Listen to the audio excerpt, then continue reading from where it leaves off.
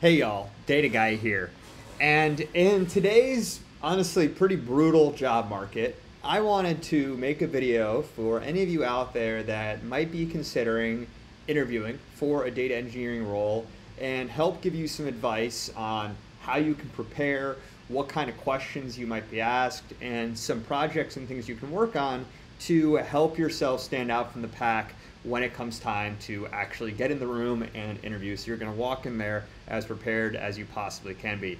And spoiler alert, I'm not going to recommend you take a bunch of data engineering boot camps. Those are honestly sometimes a waste of money in my case. These are all practical, low cost to no cost mainly, ways that you can really up-level yourself in the eyes of a data engineering interviewer and be the best interviewee you can possibly be. So without further ado, let's get into it. Let's start with some of the things you can do to really help things you can expect to occur during the interview, topics that are going to be covered, and how you can prepare for them. So the first thing that I think everyone should do when preparing for a data engineering interview, and something that will 1000% come up, there's just no way it possibly can't, is understand all of the different key concepts involved in data engineering. So things like database systems, the differences between SQL, NoSQL, which might be best for which use case. So when you might want to use a Mongo non-relational database over a PostgreSQL relational database.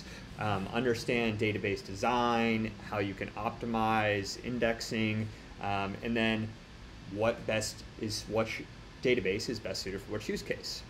Then also data warehousing. Be familiar with OLTP versus OLAP data warehouses, star and Snowflake schemas, and also tools like Amazon Redshift, Google BigQuery, Snowflake, all the big, most commonly used tools you're going to want to be very, very familiar with. Other things you'll want to be well versed in is what tools you're using to actually build those data pipelines.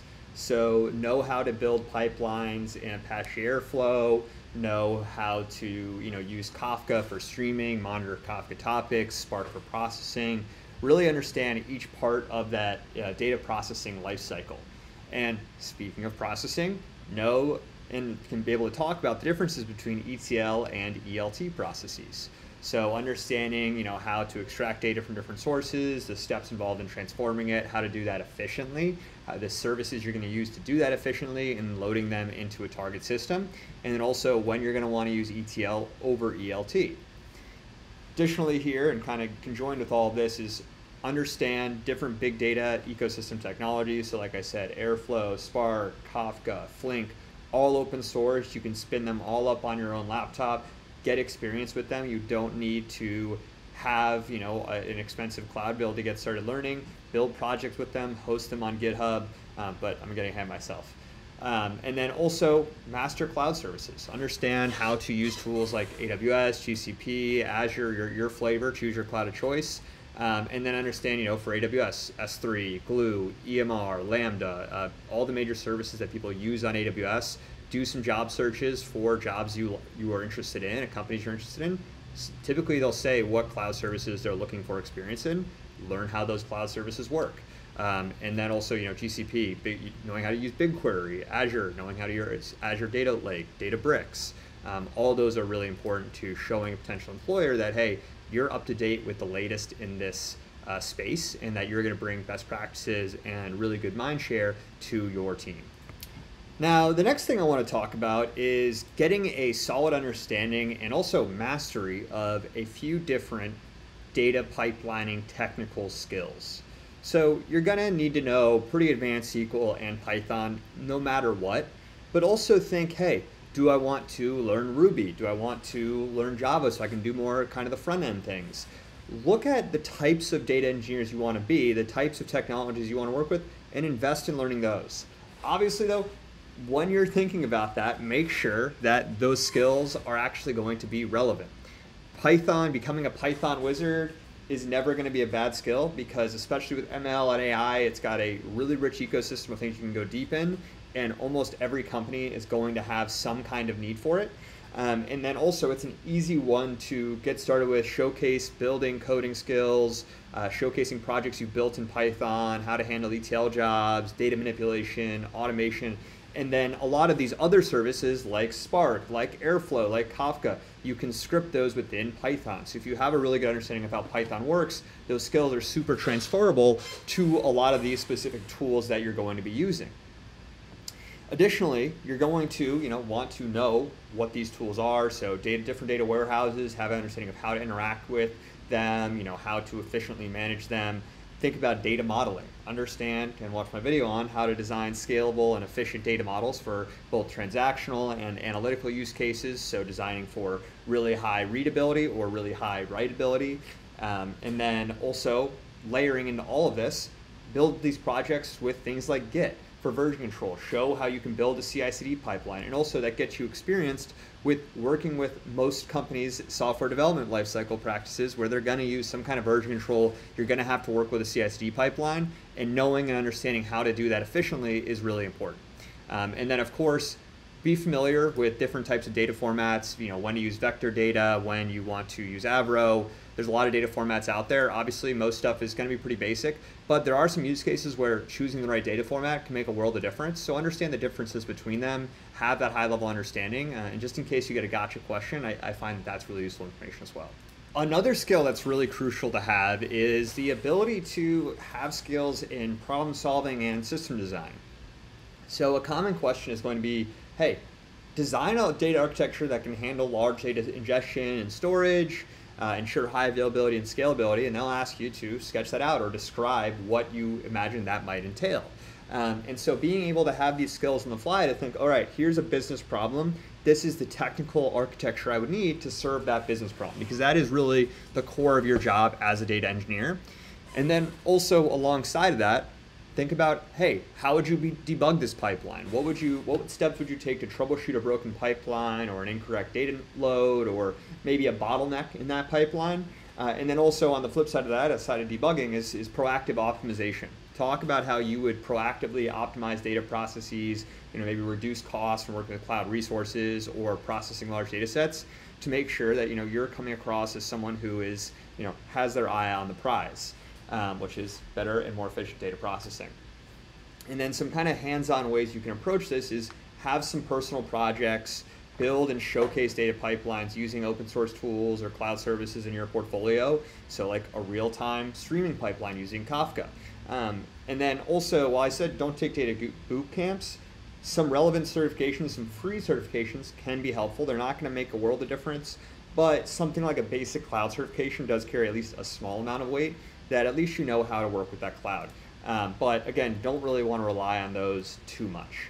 And those are really all I have for general ideas and things that you'll want to study and prepare and work on to be well positioned to land a job. But now I also want to talk about what are some potential questions you could be asked on a data engineering interview. So in terms of data engineering questions, there's kind of four main categories. So you're going to have SQL questions, database design questions, data pipelines and ETL design, and also big data ecosystem questions. So under the SQL questions, the kind of general format is going to be, hey, write me a query or explain the differences in why different queries would be most efficient. So one example would be write a query to find the second highest salary from an employee table. In which case, hey, what is the second highest salary? And writing that query efficiently to use the least amount of compute power to give you that response. Another one could be explain the difference between an inner, left, and right join and provide an example of each. So in this, you're going to want to explain, hey, how do these differ in how they join the data sets? How would two different data sets look differently if they were inner, outer, or inner, right, or left joined? And then also having good examples of those, so being able to quickly sketch out and explain the differences between them. And then third example I have here is, given a large data set, how would you optimize a SQL query to reduce execution time? And so this is where you can actually get tripped up a lot by thinking, oh, I need to go super complex, I need to make sure I'm using all these crazy things. You just really want to think about what is the most efficient, clean, simple way to accomplish this at a low cost. You don't want to get lost in the weeds of introducing unnecessary complexity, because this is, your test of, hey, are they thinking like a business person? How do I get this outcome? Or are they going to get mired in technical weeds when trying to solve problems? Now, for something like a database design question, that's where you're going to be asked things like, hey, can you explain or design a schema for a social media platform's data warehouse that tracks user interactions? So things like likes, shares, comments. So here you're going to want to talk about, hey, what would be an efficient way to store this? What kind of primary foreign keys would you use? What kind of schema would you use, star or snowflake? And here you want to really tailor that schema to the particular use case. So in this case, user transaction data, that's going to be a write-heavy database, but hopefully, or maybe not, a read-heavy database. Maybe it's just a record store. And in that case, you want to design it like a transactional database, just saying, hey, track all these user interactions that are coming in a very standardized format. Another question could be explain normalization and denormalization in database design. When would you use each approach? And here, you're going to want to talk about the benefits of using normalized data or denormalized data, what use cases are each is best appropriate for, and then talk about why you would use each in that use case. The key is there, that why. That's what they want to hear, is how does your brain work in these situations? And that's really the most important thing. Now, under data pipelines and ETL, those kind of questions, first you're going to have questions that are like, hey, would you design an ETL pipeline that's going to pull data from an API, then store it in a data warehouse, and then how are you going to handle those errors? And here it's about, hey, not only designing the pipeline and talking about what solutions you're going to use, but also thinking about your kind of error handling logic, which is the more complex piece about it. How would you automate that? Or how would you do notifications on that? So designing, past just a simple ETL pipeline and actually accounting for certain system conditions. And then another one that is popular is how are you going to ensure the scalability and reliability of data pipelines as your data grows in size? And so here, obviously, they want to understand, are you enterprise ready? Are you thinking about the kind of things that an enterprise data engineer would be thinking about, maintaining these data pipelines, not just in the short term, but in the long haul for years and years to come. Next is questions around big data ecosystems. So here, you're going to get questions that are like, hey, what's the difference between stream versus batch processing? When would you want to use something like Apache Spark versus Apache Flink? And this is really honestly a simple question at the end of the day. Apache Spark is batch processing, Apache Flink is stream processing. So each one correlates to the other. But if you're not familiar with big data ecosystems and what all these tools do, you might not have that answer on the top of your head. And then kind of compounding on that is something like explain the role of Kafka in data engineering architecture. So this is where they're probably going to ask you on a system that's really crucial to their business and understand, hey, how do you think it should be used? And does that align with how we use it? Does that align with their understanding of, hey, what this tool can be used for and where does it fit in? So this is as much of a technical check as kind of a compatibility check with how you think about certain big data tools. Next, you're going to have a category that really kind of encompasses, more behavioral and scenario-based questions, where they're trying to assess how are you going to work in the type of environment that this company offers, and also understand just kind of how your mindset works when approaching a problem. So a common question you'll have here is, describe a time when you had to debug a failing data pipeline. How did you identify that issue? What steps did you take to resolve it? What was your workflow look like? How did you identify the issue? How did you go about rectifying it? And just thinking and understanding, hey, how does this person work? Is that compatible with how we work on this team? And then a more general and important question is, how do you prioritize tasks when you're managing multiple pipelines and stakeholders? And this is really a test of, hey, how efficient are you at working in a large business where you're going to be pulled in a lot of different directions, data engineers especially, there's a lot of asks on the data team. And so being able to properly triage and then assess, hey, this is what the priority is right now, is really crucial to being an effective data engineer in an organization where it's just going to be super fast paced. Now, the final category of questions I want to talk about are system design questions. And so here you're going to look at things like, hey, how would you design a data ingestion system to pull millions of records daily from multiple sources and then store it for analysis? Or design a real-time processing system to track user activity on a website. Which tools would you use? How would you scale that system? And both of these questions are designed to test your knowledge of the entire network, the entire data engineering stack. In this, you have to understand how different tools fit together, which tool is used for which step. It's not just a monolithic question of what is Spark used for.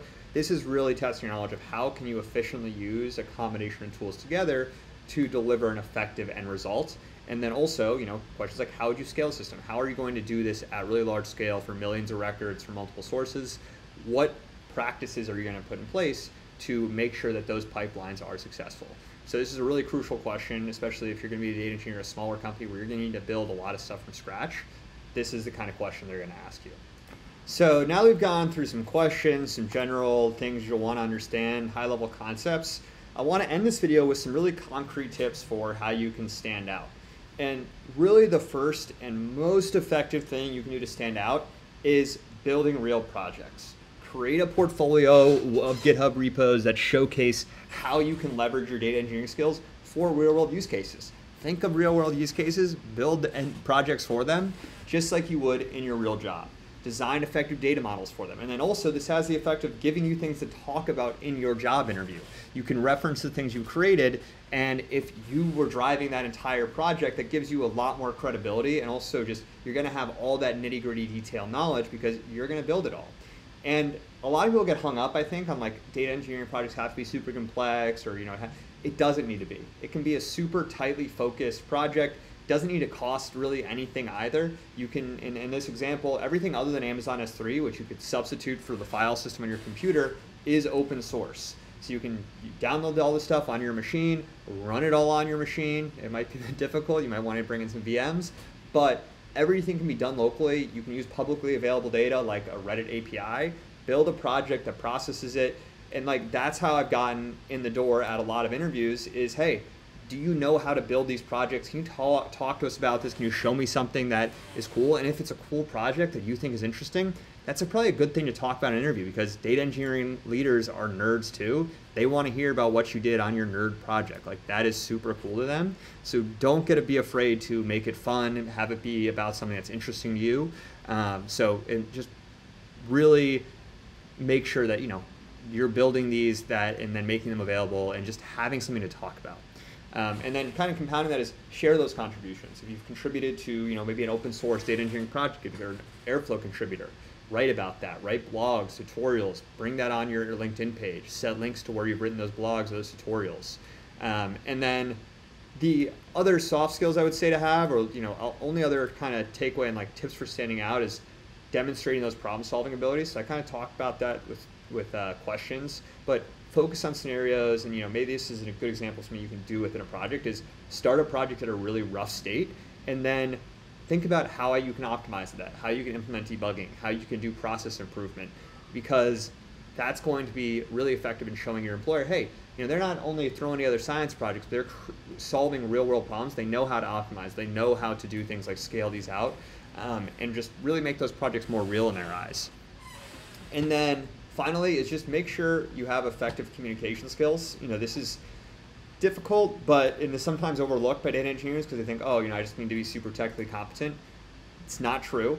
Being able to explain complex technical concepts to non-technical stakeholders is crucial in the data engineering world. So being able to demonstrate you've worked with cross-functional teams like data scientists or product managers and talking about when you've worked with other people is really crucial, because no one wants like the smelly weirdo that's going to come to the office and sit in the closet and just pump out code all day. You need someone to work with, because that's the only way you're going to be effective within a business. But that is all I have for today. I hope you've enjoyed this video. I hope you have a great rest of your day. Data Guy out. Peace.